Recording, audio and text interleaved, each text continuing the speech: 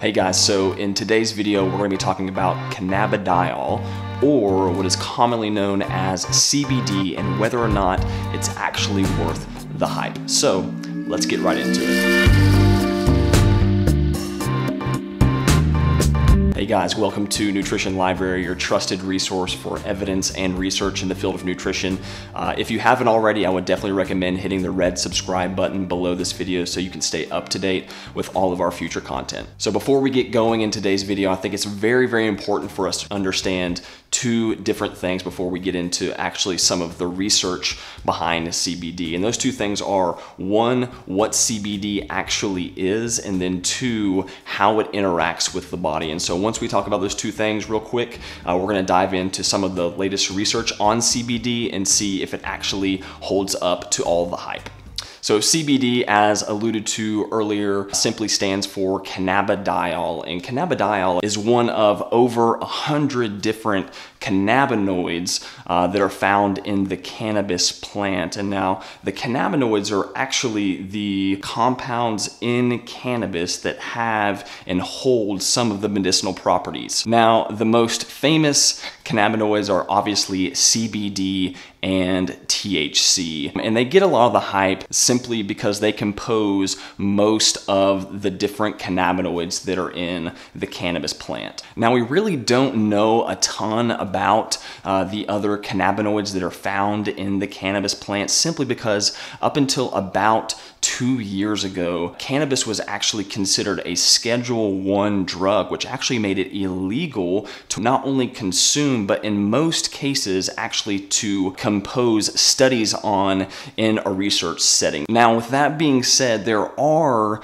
a handful of studies that have been performed in human trials. And so for the sake of this video, we're really going to try to focus on those in particular, simply because a lot of the rat studies that have been performed a lot of times don't translate extremely well into a human setting or a clinical setting. So we're really going to try to stick to the trials that have been performed in human clinical trials. So the second thing we really need to understand before we get into some of these trials is how CBD interacts in the body. Now, CBD primarily interacts with a neurotransmitter system within the body known as the endocannabinoid system. And that endocannabinoid system is made up primarily of two receptors, one of which being the CB1 receptor and the other being the CB2 receptor. Now, there are other receptors in the endocannabinoid system, but we really don't understand them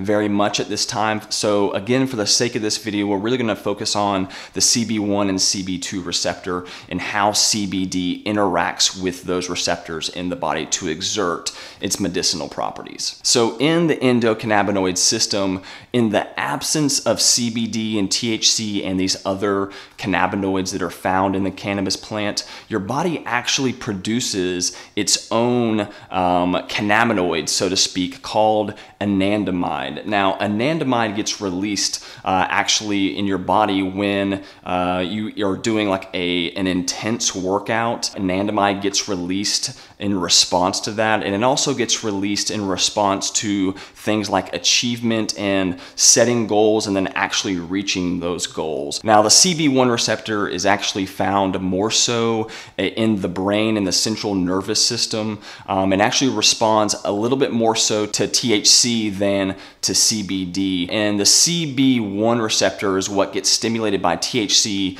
and exerts those psychoactive properties that THC is typically known for. Now, the CB2 receptors are actually found more so in the peripheral nervous system and even in places like the immune system.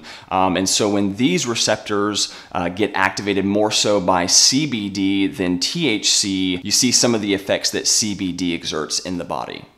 Now, it is important to understand and to note here that there is something called the entourage effect, where, like I said, there are over 100 cannabinoids in cannabis that interact with the endocannabinoid system that we really don't fully understand yet. And something that we really see a lot when people are consuming cannabis, there is this entourage effect where when you consume all of the cannabinoids together as opposed to consuming them in isolation, like consuming CBD in isolation or even consuming THC in isolation, you just don't see the same effects as when someone consumes all of the cannabinoids together. And this actually leads me to believe that a lot of the cannabinoids that we even haven't identified yet also have some medicinal properties to them. Now, with that being said, I think it's time for us to dive into some of the research and to see what some of the researchers are saying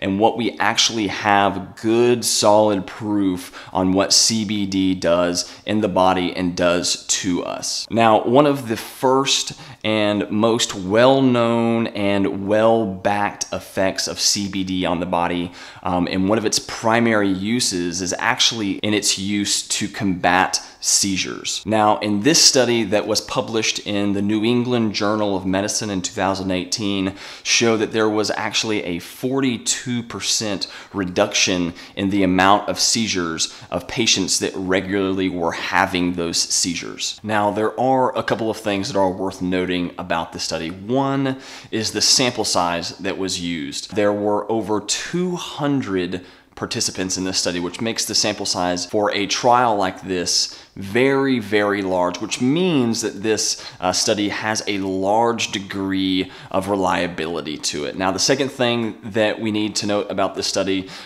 is the dosage that is used, and this is actually very, very key. Now, the dosage that was used in this study is the equivalent of almost 200 milligrams per dose for the individuals that were in this study. And now, for any of you that actually consume CBD, you'll actually know that is a very, very high dose of CBD. Now, the reason I think it's so important to point that out is because of the economic reality of consuming that much CBD on a monthly basis. So for most of the products that are on the market, you're looking at spending roughly $100 per 1,000 milligrams of CBD. And so if you do the math on that, you're looking at spending over $1,000 per month on consuming CBD. And so for most people, that just isn't economically realistic. Now, that's not to say that CBD wasn't effective.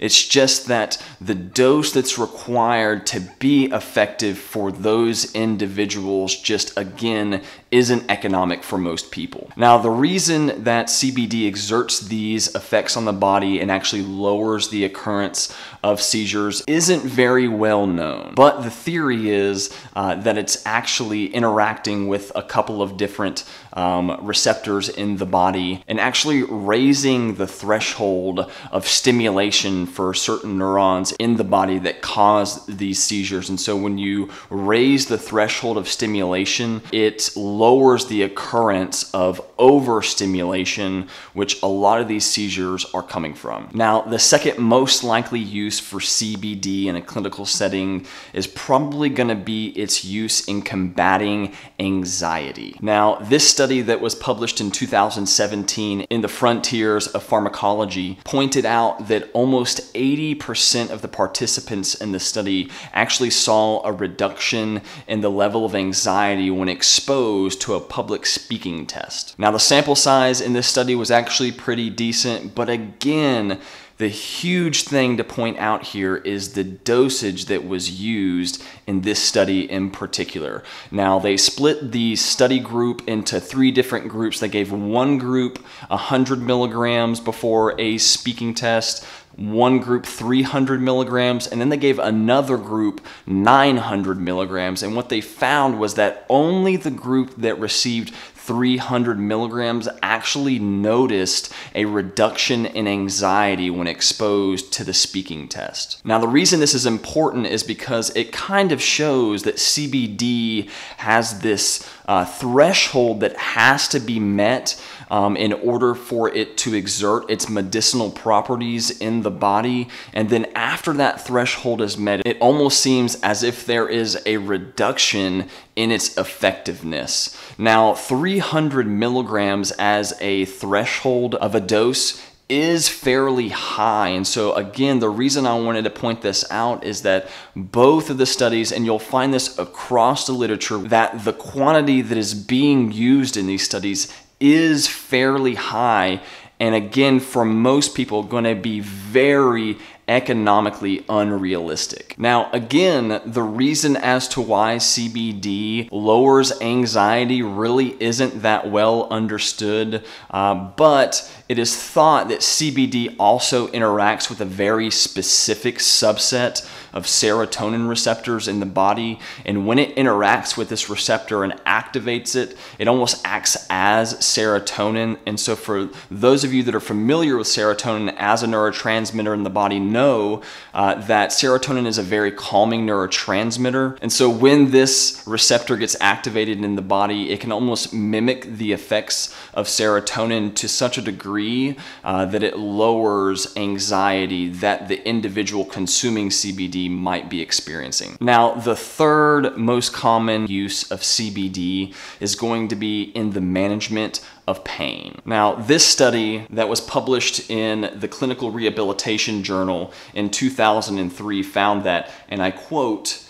pain relief associated with both THC and CBD was significantly superior to placebo. But I do think it's worth noting a very, very big caveat in this study as well as the other studies that have been performed on CBD, and that is that they are co-founded with the consumption of either 1, THC, or 2, a full spectrum extract. Now, if you'll remember from the beginning of the video, there are over 100 cannabinoids that are found in cannabis. And so this study in particular used a combination of CBD and THC, whereas other studies that have been conducted on pain have used a full spectrum CBD extract, meaning that they are low in THC, but also contain all the other cannabinoids that are found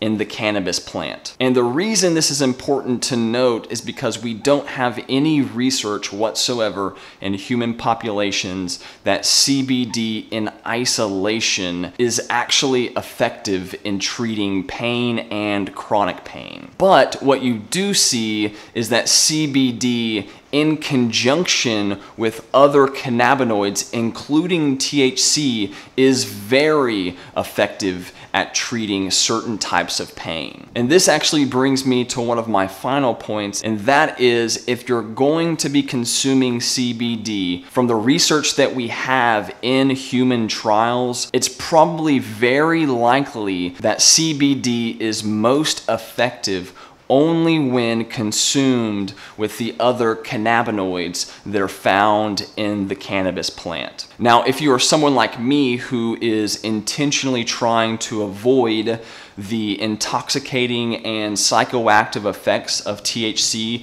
you can find full spectrum CBD extracts that have a very high content of CBD, but also contain the other 100 or so cannabinoids with that CBD extract, so that you can benefit from all of the cannabinoids that are found in the cannabis plant without, again, experiencing the psychoactive effects of THC. Now, when it comes to dosage of CBD, it's going to be largely dependent on your method of consumption. And there are two primary ways of consuming CBD, and that is one, by orally consuming it, and then the second way of consuming CBD is going to be by inhaling it. Now, when you consume it orally, you're going to need to consume more CBD because of the lower bioavailability of the CBD when you consume it orally. However, when you inhale it, there is a much higher, almost a doubling effect of the bioavailability bioavailability of the cannabinoids when you inhale it.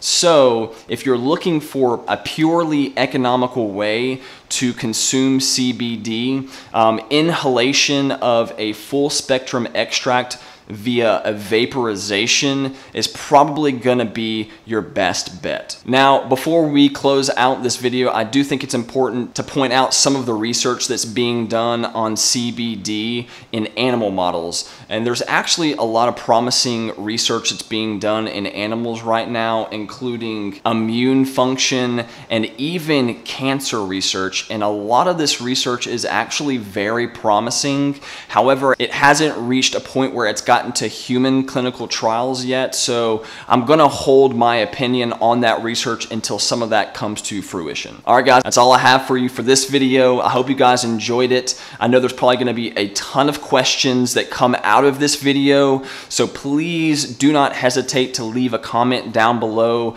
and I assure you that I will get to it and hopefully answer some of your questions later on. Thank you guys so much, and I look forward to seeing you next time.